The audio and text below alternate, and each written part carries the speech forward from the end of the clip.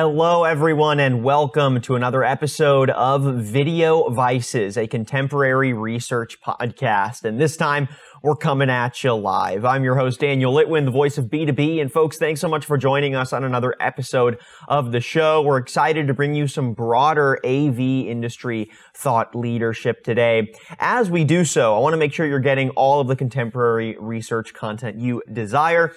We have plenty of audio podcasts for you to dive into and get some broader context on evolutions across the AV industry. We discuss technologies. We discuss career paths and how they intersect. So make sure that you head to our website, contemporaryresearch.com. Again, contemporaryresearch.com, as well as subscribe to Video Vices on Apple Podcasts and Spotify. Just hit that subscribe button and you'll have a full catalog of previous conversations, plus notifications when we drop new ones.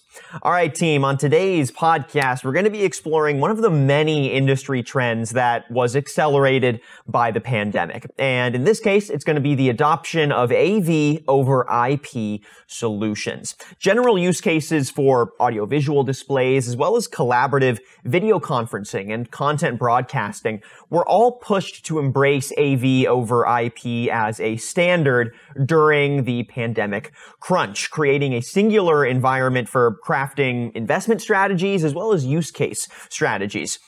And if we surveyed end users, they would probably agree with me here that AV over IP is a quality and a scalable infrastructure for AV needs because of the way that it offers delivery of high-definition video over data networks with superior quality for both the video and the data. And it's proving to be cost-effective as well, which we'll dive into here in our conversation. But what we're really wanting to do is get granular on why AV over IP is proving so useful regardless of use case. And we want to offer some strategies on how to deploy an AV over IP network at scale effectively, especially now that it's been validated at such a mass scale over the last year and a half. So, for insights today, I'm pleased to welcome our two thought leaders. First up, we've got Paul Briggs. He's AV Product Support Manager with Contemporary Research. Paul, great to have you on. How you doing? Hi, everybody. It's great to have you back on. Good to be chatting again. I know we've had some conversations in the past, and now we've got you live on video, so it's going to be a fun time. We're also joined as our second thought leader by Mr. Craig Brown. He's president of Shoreline Communications. Craig, great to have you on. How are you? Very well. Thank you for having me. Good morning, everyone. Yeah, it's a pleasure having you on as well. What I want to do real quick before we get into the core of our conversation is give you both an opportunity to share sort of an elevator pitch on your background and career, and more importantly, how that intersects with the perspectives you're going to be sharing on the podcast today. Basically, just letting our audience know how your expertise informs your thought leadership. So, Paul, we'll start with you. Give us that quick little summary. Well, my background is I came from an AV integrator that I worked at for 27 years. And then I started working here in about 2016 because Contemporary Research was really looking for somebody that had experience out in the field, installing and servicing, AV gear. And then, Craig, I guess same question to you there. And also, if you don't mind, intersecting Shoreline Communications and its place in the broader market as well. You bet. Thank you, Daniel. Indeed, I've been in the audiovisual industry now for, a little over 30 years, and 18 of which I've been a part of Shoreline Communications, which is a AV manufacturer's rep firm here in the Southeast. And I do represent Contemporary Research and have been for 15 years, as well as another handful of companies that do play around in the AV over IP marketplace. So I have been selling solutions into these applications for quite some time, and certainly have learned from those experiences and understand what we've all been through the last 18 to 24 months, and how it has indeed validated this application as well. So I appreciate your time this morning. Yeah, absolutely. And when you say, coming up 24 months now, it's like, wow, I cannot believe we've been this deep into this reality now for so long. But, there are some silver linings. And I think what we're going to be breaking down today is one of those silver linings, which is just the mass validation of AV over IP solutions, which, again, this isn't a new technology. It already had a lot of applications and a lot of successful use cases before a pandemic took us into sort of remote workflows at scale. But the accelerated adoption of these technologies motivated some innovative use cases and got different industries thinking, how can we put this to use in effective, efficient, and exciting, innovative ways? So let's jump in. I want to start by breaking down some of the reasons why you're seeing AV over IP get validated to end users and what's motivating its spread. We kind of already hinted at one of the core motivators, but if you had to expand or just dig in a little deeper into the actual granular reasons why, what would those be and why? Sure. Paul, if you don't mind, I wouldn't mind starting on that. Okay. I think we all can relate to the fact that that we've been having all kinds of fun with technology at home over the years, and obviously the pandemic has required that we be at home more often and use that technology more often. And so the fact that we have kind of become experts with technology in our home has required that this same kind of experience is brought to the corporate office or the university that you're involved with. So having the ability to have that same experience while working or while at school or in the courtroom, whatever it may be, has certainly accelerated the need for these kinds of applications. The ability to kind of have the ability to bring in an unlimited amount of sources. Certainly, obviously, when I say unlimited, there are some caveats to that, but there are you do have the ability to bring in any number of sources as inputs and or outputs for that matter. The distance barrier is almost kind of negligible in that really you can reach just about anywhere across the world with AV over IP if done properly. And then lastly, something that comes to mind is that you certainly are future-proofing yourself in that everything is being done over IP these days, and so if you are starting to deploy IP-based solutions in this regard, you are protecting your investment moving forward. Oh, I wanted to add that I guess one of the other appeals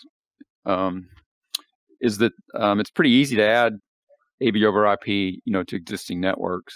So somebody may already have infrastructure in place that they can, take advantage of without, the cost and expense of new cabling. And that's important too, because, every industry dealt with its own version of a budget crunch. And as we deployed these solutions to be not only resilient in the short term, but also hopefully provide some direction for useful investments in the long term, there had to be that thought process too, right? Do we invest completely into totally new infrastructure, whether that be cabling, whether that be supporting technology to make the distribution of our content, make the distribution of our data, make the analysis of our data flow effective, and all those compounding issues start to feel a little overwhelming. So we'll also provide some strategies here in a little bit on how to maneuver that. I want to chat a little bit more about how AV over IP has changed over the years, and not just in the last 18 to 24 months, but maybe if we look back at the last 5 years even. What about the technology's recent innovations have allowed AV over IP to meet the moment and scale like it has, right? What is giving it that extra juice and why? Oh, I guess I can answer that. I think the biggest improvement has been because of the new codecs, the new more efficient video codec. So you can get high quality video with less data packets, so less bandwidth, less overhead. So just a more efficient transfer of good quality video and audio. I think another reason for or another recent innovation that I think has made these applications or AV over IP applications more attractive is and just look at the pandemic. The pandemic has required that folks bring their own device. We've heard the term BYOD in our industry for years, and that has been really validated during the pandemic in regards to not touching things that aren't yours, if you know what I mean. So there's been a number of manufacturers out there that have created solutions that are BYOD solutions that allow you to bring your own content to meetings, bring your own content to work and present from them. And that requires an AV over IP infrastructure to do so. Right, exactly. And, having that robust infrastructure as well, and the fact that it has evolved naturally to meet the demands of the moment has made this transition much more palatable, I think, to a lot of decision makers across various industries. I guess on the flip side of that, do you still feel any hesitancy from any end users or any particular industries about using AV over IP compared to a more traditional AV deployment? If so, why are you feeling any of that hesitancy, and how have both of your companies worked to assuage some of those sentiments, especially during the pressure of having to decide how do we adjust our workflows for the pressures of the time? Paul, if you don't mind, Daniel, the almighty dollar is still at play here. Budget does indeed dictate. For those who don't have a robust network in place to be able to accommodate for an AV over IP network, and may have sensitive budgets that won't allow for a separate AV network, that certainly can hinder for sure. If you've got other infrastructures that are in place, that you may want to take advantage of. That certainly is food for thought in that topic as well. I know we at Contemporary Research deal with that quite a bit, and we can deploy over IPO and over RF networks, and so we do find some hesitancy for folks who have other kinds of infrastructures in place to go IP, but that would be maybe some of the more common things, but. That I would run into. Paul, what are your thoughts? Well, I think part of it is just kind of knowledge about the technology, and I think education is kind of key to getting more people to adopt the technology. There's kind of a learning curve if you've never done it before, but once people get comfortable with it, then the sky's the limit. What have been some of your strategies for delivering on that education, if that is so critical? Are you having to create completely new touch points with end users through, fresh online communities or hosting seminars and educational courses? Or is this more about running your educational resources through already existing channels, trade organizations? What have been your strategies? I would suggest kind of all the above. Yeah, I agree. And then I guess part of my role here at CR, I do spend time one-on-one with consultants and designers and integrators that have questions, either before a project or when they're deploying the project, or even troubleshooting somebody else's project. Yeah, and it's important to keep those touch points active too. Once you already tap in and start to educate the audience and the broader industry. I think that starts to build some trust and some validation, and making those touch points consistent, I'm sure pays off as well, because it's hard to communicate some of these things and center the validity of a technology solution or the pure motivation for why you need to invest in it with just one interaction, right? Or one quick little PDF one-pager. I think it takes multiple touch points. It takes, showing some of these technologies being used effectively at scale to get people to understand the why, and then you can help them maneuver the how and the implementation process. So yeah, great to hear that education is coming in handy there. I think that's going to continue to be a big one. So let's go ahead and chat more specifically about AV over IP as the technology. Let's validate it some more here on the podcast. I want to break down some of the core advantages that we hear about AV over IP. Get your thoughts on how advantageous are these advantages?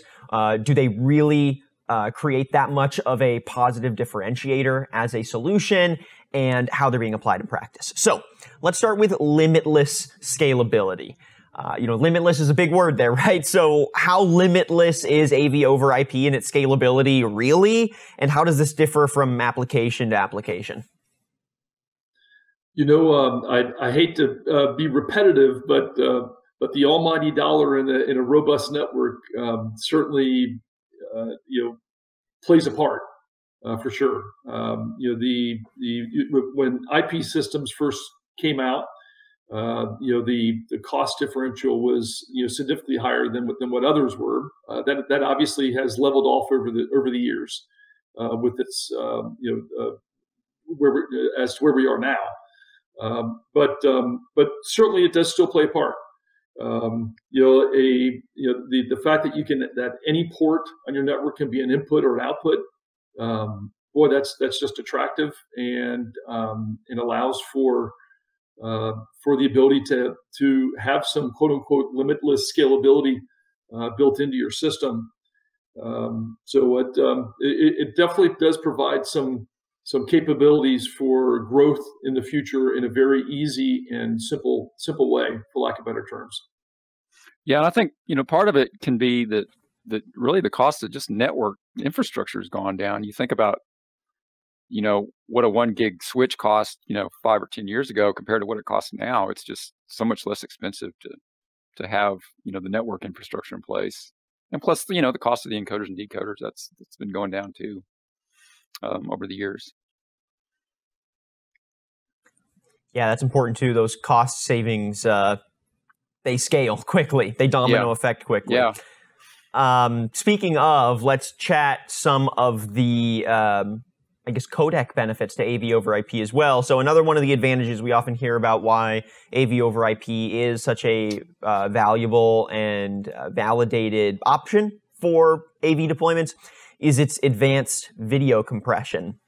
So video compression codecs such as H.264, which is a big one. I'm super familiar with that one. I, make a lot of fun little videos in my spare time, and H.264, so it's chunky, but it's got obviously high quality. It's also called AVC for advanced video coding. H.264 makes it possible to transport massive files that deliver high definition video. So how is this intersecting with AV over IP? How is this elevating how companies strategize around their AV, both their quality as well as their deployment strategies? Connect those dots for us. Paul, you want to start on that one? Well, okay. I guess first off, I guess you were thinking of the AVC when you're saying transport massive files, and actually there's some truth to that. That AVC is the encoding that's on your Blu-ray disc. So you think about all the data that's on your Blu-ray disc, but of course with AV over IP, we're transporting just really data packets. So we're able to get better quality video with less data packets. And I think for people that are designing networks, they need to consider what their bandwidth requirements are going to be, and so that's one of the things that helps them. They don't have to dedicate as much network resources to the AV over IP, since the the HEVC codec is more efficient. I'm sorry, AVC is more efficient. I mentioned HEVC because that's the H.265 that is starting to emerge a little more and more for AV over IP. So we're kind of even getting more efficient, as time goes by. Yeah, and I kind of will approach this question more from a kind of a higher point of kind of a top looking down point of view. I think that with the realization that what we're experiencing at home with our technology, and now what we expect when we go to the office, I'm finding that employers are needing to provide more reasons for employees to want to get to the office. And so there needs to be a kind of a wow factor and a splash. And so that, I believe, has helped AV over IP because it does allow for you to achieve these different kinds of applications, if you will, to just make the environment at work, at school, whatever it may be, to be to make it have a bit more of a wow factor, if you will, and certainly with the ability to move content, high definition content around with smaller packets, as Paul alluded to, it certainly makes it more of a reliable solution to be able to pull off that kind of an app. One of the other benefits or advantages that we hear of AV over IP is its robust product offerings and the fact that it has a supporting ecosystem that has also innovated and found ways to improve data flow, content quality, et cetera, et cetera. So can you break that down for us? Where has the AV over IP ecosystem grown to support this accelerated adoption of AV over IP? And if you had to choose a few, which devices are key to consider in a mass AV over IP deployment as critical, and why? Hey, Paul, if you wouldn't mind touching on the network side of things, I've got a couple of ideas on some of the front end kind of things, if you would. Well, I guess one of the points I could make is that there's a lot of products available that support the technology from a lot of different manufacturers, and some of them are can be used interchangeably, and that can be even like on the decoder side. If you're on the receiving end, that could be a hardware decoder, or it could be a software decoder, like it's really easy to download like VLC media player and put that content pretty easily. Or there's dedicated hardware decoders for large displays and video walls and things like that. And then on the encoding side, there's the same thing. You've got software encoders that you can install on your laptop, and then there's the hardware encoders. So your options are certainly there for whatever you need. Yeah, and then everyone has had their fair share of Zoom and Microsoft Team meetings and so forth. And that's not going anywhere. It's obviously just going to grow from this point forward with all the providers of that nature. And the advent of the reliability of those kinds of platforms has certainly helped to accelerate this application. I represent a manufacturer that called Wolf Vision that manufactures some products that are enable you to wirelessly connect and basically do a BYOD application. There are a number of other manufacturers that are out there that are doing that as well. So those kinds of applications, the Mersives of the world, the Barcodes of the world, Wolf Vision of the world, those kinds of things, those kinds of solutions have helped to, again, bring AV over IP into the forefront and make it a bit more of a reality for everyday applications. And of course, working from home, that's not going to be going anywhere anytime soon. And so the reality that this is what the future kind of looks like for quite some time has forced the evolution of all kinds of devices and solutions in the marketplace to make AV over IP such a viable option for deployment in the industry today. There are some larger scale trends that are also impacting the viability of AV over IP integrations. That would be just the lingering effects of the pandemic on the supply chain. We still see things like material cost disruptions, labor shortages, just a variety of touch points across the supply chain, losing a lot of efficiency, or at least getting revealed as not having been ever efficient, right? So I'm wondering, have some of these disruptions impacted the viability of AV over IP at all? And how have both of your companies adjusted to meet some of these challenges head on? How are you seeing end users adjust? Break that down for us. Sure. So, the supply chain, I think the issues that the industry and really that the world is seeing in the supply chain period is affecting everything from wood to build a house to products, chips that go into an AV over IP solution to chips that go into some other traditional AV matrix switcher, for lack of better terms. So I don't think that the supply chain issues are only affect AV over IP, but as a general sense, it really is affecting everything. With that being said, there are certain manufacturers that aren't touched by it as others. Thankfully, at Contemporary Research, we haven't had those issues. But with that being said, you really have to prepare well in advance, and you do have to anticipate that there's going to be longer lead times for deployment of solutions and truthfully procurement and delivery of solutions, because there is definitely a logistical problem out there that doesn't appear to be resolving itself quickly.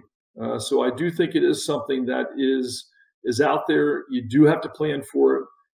There's not a whole lot that your integrator can do, that your manufacturer can do if they're touched by this. We're at the mercy of the shipping lines, and we hear every day that there's another ship stuck somewhere, or ships waiting off the coast of California or Florida somewhere, waiting to be loaded. So it's not a problem that's going to be going away anytime soon. It is something that you do need to plan for long term, because it is legitimate. All right, Paul, Craig, one more main AV over IP advantage and benefit that I want to hone in on here as we start to wrap up the conversation. But that would be the reliability of a deployment of this kind.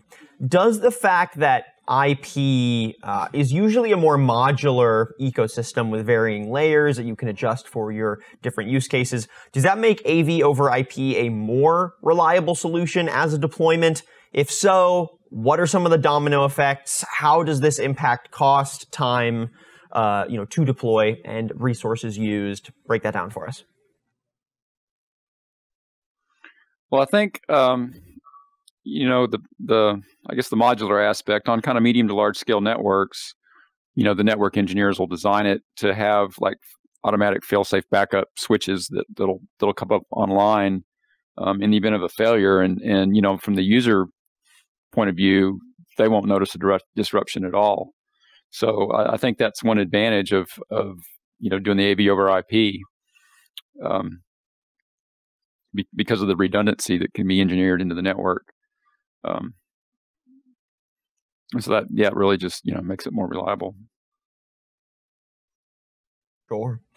Well, I'm sure that reliability is going to be a major selling point. As Craig has said many times, the almighty dollar loves to have its input as well. So if you are investing in an AV deployment for today's needs or trying to respond to both the short term and the long term, the reliability of an IP solution is going to greatly determine whether or not AV over IP is worth your time and your energy.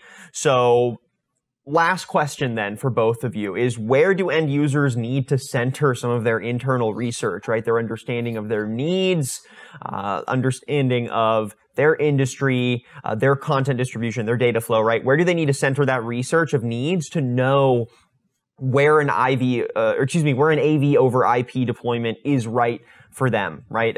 What are some of those core metrics they need to center and understand before they make that kind of decision, and why?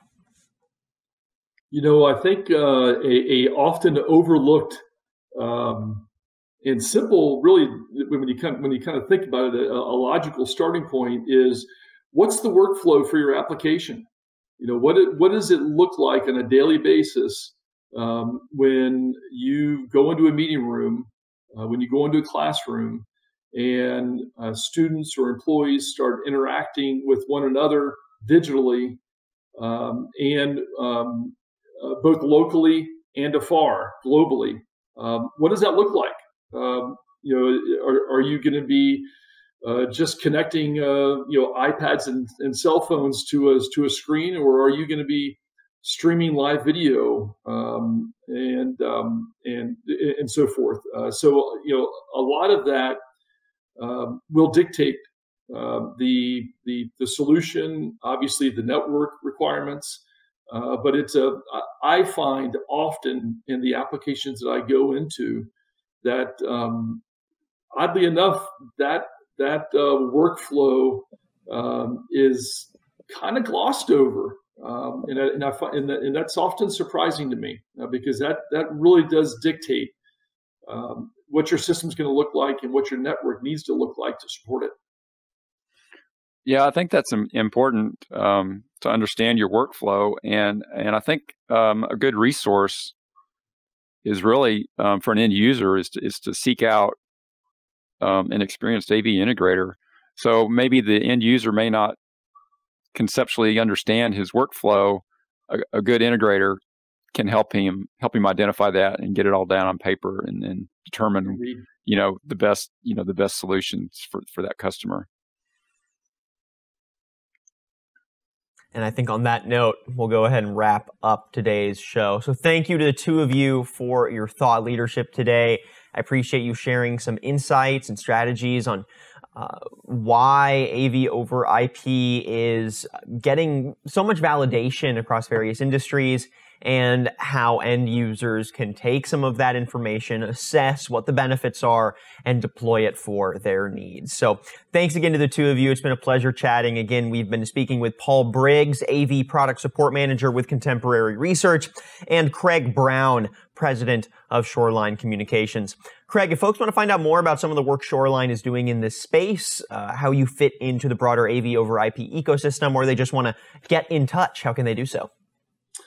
They could visit my website at www.shorelinecommunications with an S at the end.net, or shoot me an email at craig@shorelinecommunications.net. And lastly, I'm also on Contemporary Research's website. There's a link for the rep firms that they have, and I'm their rep in the Southeast, and certainly a link to my site and email is on Contemporary Research's site as well. Perfect. Craig, thank you again. And Paul, same question for you. If folks want to find out a little bit more about Contemporary Research's place in the AV over IP ecosystem, or they want to get in touch for more guidance, more thought leadership, how can they do so? So our website is www.cr.com, or I think it's contemporaryresearch.com. My email is paul@crwww.com. Or we also have support at crwww.com, and those emails will come to me also. Perfect. All right, Paul, thank you again for your time. Craig, it's been a pleasure, and we'll chat with both of y'all again soon. Thanks, everybody. And thank you, everyone, for watching another live episode of Video Vices, a Contemporary Research podcast. If you like what you heard and saw today, and you want some previous episodes, or you want to make sure you don't miss out on future thought leadership, make sure you're subscribing to Video Vices on Apple Podcasts and Spotify. And for more thought leadership, more information about solutions and services, and for more guidance on how you can maneuver the AV over IP ecosystem, head to our website, contemporaryresearch.com. Again, contemporaryresearch.com. I'm your host, Daniel Litwin, the voice of B2B, and we'll catch you on the next episode of Video Vices.